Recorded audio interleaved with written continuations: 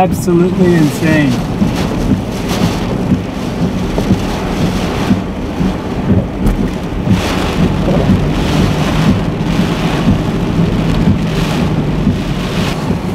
It's like what you see on storm chasers, you know?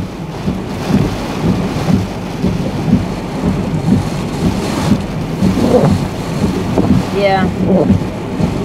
There's a semi-truck on the highway back there. Wow, are you serious? Yes.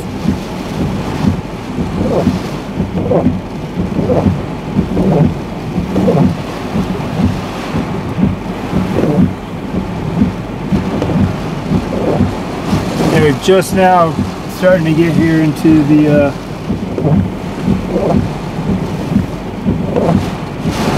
northern eyewall. If it was 3 times strong, that'd be like it having 210 mile per hour winds. What winds did it have when it hit the coast? 140 is when it hit the coast. But it's gotten up close. Here, we've probably gotten... I mean, we've gotten hurricane force. We've probably gotten 70, 80, had gusts up to 100. We definitely have gusts up right close to 100. Okay. Or the other option is we wake up in the morning and head down to like Perry and film damage and then head home. I don't know. Whatever you want to do. That's probably what I want to do. Well, I would be nervous that Perry roads would be blocked. To be honest, if you're going down closer to the coast, I'd be more nervous about roads being blocked. Yeah. That's my first thought on that. Oh. Uh-oh. There it is.